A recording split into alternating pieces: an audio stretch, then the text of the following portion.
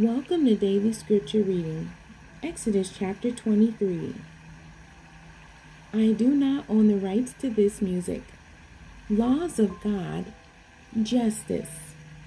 Thou shalt not raise a false report. Put not thine hand with the wicked, to be an unrighteous witness.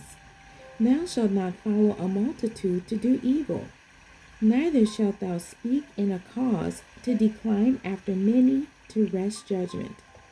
Neither shalt thou countenance a poor man in his cause. If thou meet thine enemy's ox or his donkey going astray, thou shalt surely bring it back to him again. If thou see the donkey of him that hateth thee lying under his burden, and wouldest forbear to help him, thou shalt surely help with him. Thou shalt not wrest the judgment of thy poor in his cause. Keep thee far from a false matter, and the innocent and righteous slay thou not.